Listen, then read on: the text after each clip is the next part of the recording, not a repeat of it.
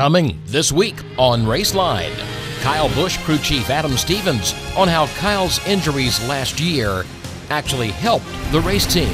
I think it kind of brought the team closer together, maybe even let us realize how close we really were, and maybe put some perspective on what racing means to Kyle. So it was a lot of fun, even when he was down, just spending that extra time with him and getting to know him a little bit better. Stephen Wallace, still racing, just not in NASCAR, but doing what he was meant to do. Real early there in my career, it really was beneficial to me, to have two uncles and a father that raced. My dad was really successful, both my uncles were too. So, when I got started in ARCA, I got started in NASCAR and stuff like that, it was really, really kind of key deal. Our newest feature on Raceline, the Youth Report with Garrett Maines, and his prediction for next week's race at Sonoma. Well, a young man came in there last year with one good foot and one broke foot.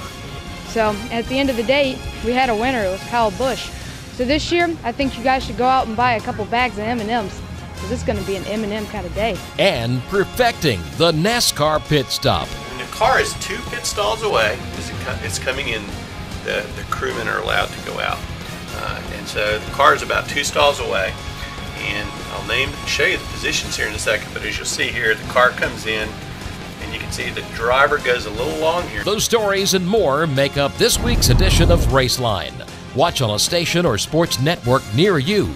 Now, coast to coast and worldwide on the Outdoor Sport Channel. It's the fastest half hour on TV. It's Raceline.